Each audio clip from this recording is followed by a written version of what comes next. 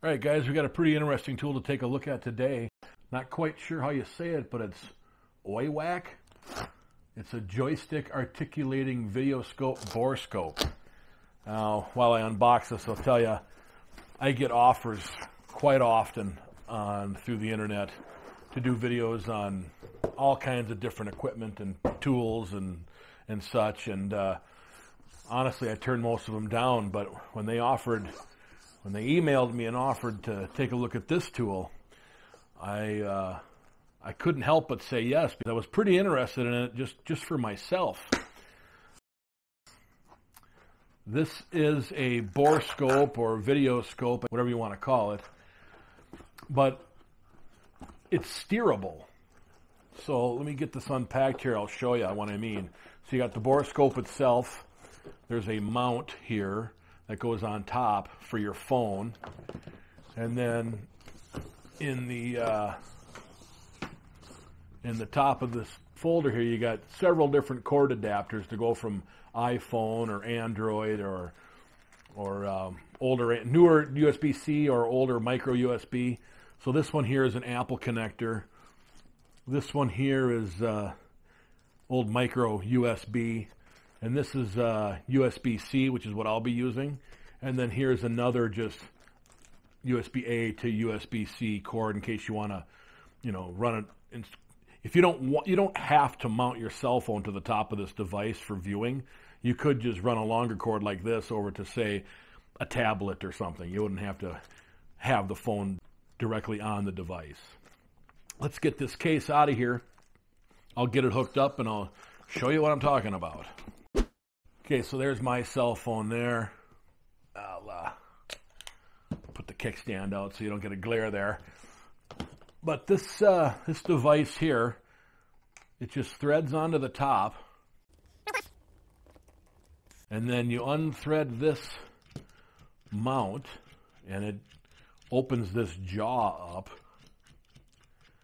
And my phone's pretty large here, so got to open it quite a ways. So you can see I don't quite have it centered in there because this cord may not be long enough, so I'm going to slide it to this side just a touch. And then I'll tighten up the thumb screw. I'll take this cord out here. And this cord plugs into here. And this is actually kind of a tight fit on this one, but goes in real tight. And then we plug the other end into the phone itself. Okay, so it tells you in the instruction manuals which app to go to the App Store or the Play Store or whatever you want to call it to download. It's called JCam, I believe. So once this thing is all plugged in, on the back of the device here is the power button. So you got to press and hold that until that comes on, and then you click JCam here, at least on my phone anyway, and then it pulls up the camera. And what's cool about this is this joystick right here steers the end of that camera.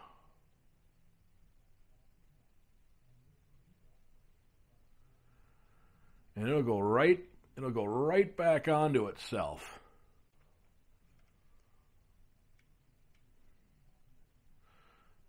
It'll go nice tight bend like that. Now immediately, first thing I thought of when they offered this tool is, you can find a borescope that will go into spark plug holes. But wouldn't it be nice to go down into a spark plug hole and then turn right around and look back up at the valves? And so I thought, man, this is something everybody's been waiting for. With this app, you can record video onto your phone, or you can take pictures. Now on the front of this device is a button. And that's your shutter button.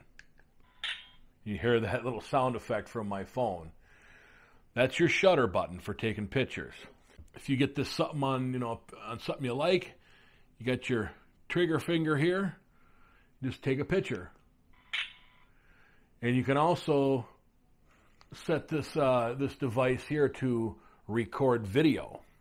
And another thing I noticed, in fact, I'll record this video and I'll show you. I'll put the video up on screen itself, but now this is just about an inch away from my arm.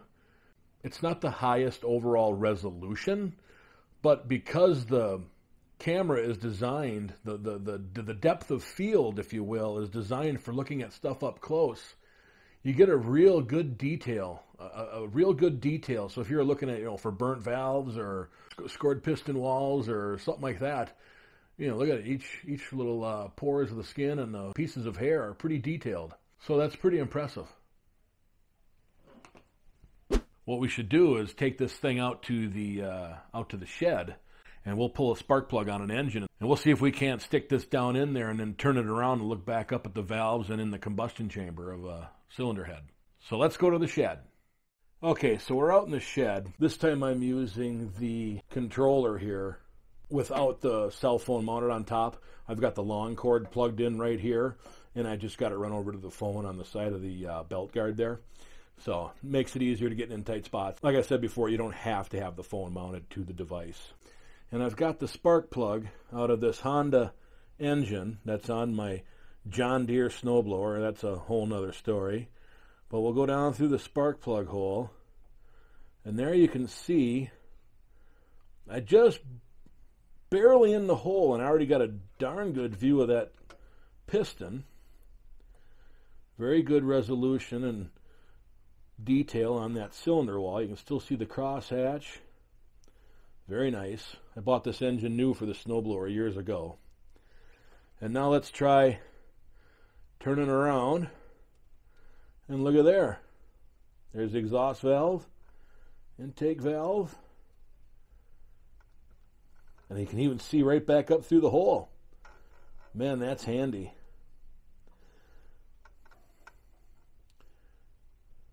Look around. You can move your thumb. That's pretty handy. Very good view of the inside there.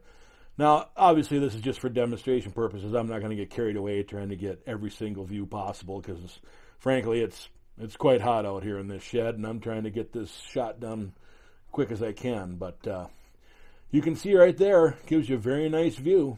Anyways, guys, that's all I have for now. Please be sure to like, share, and subscribe for more. Thanks for watching.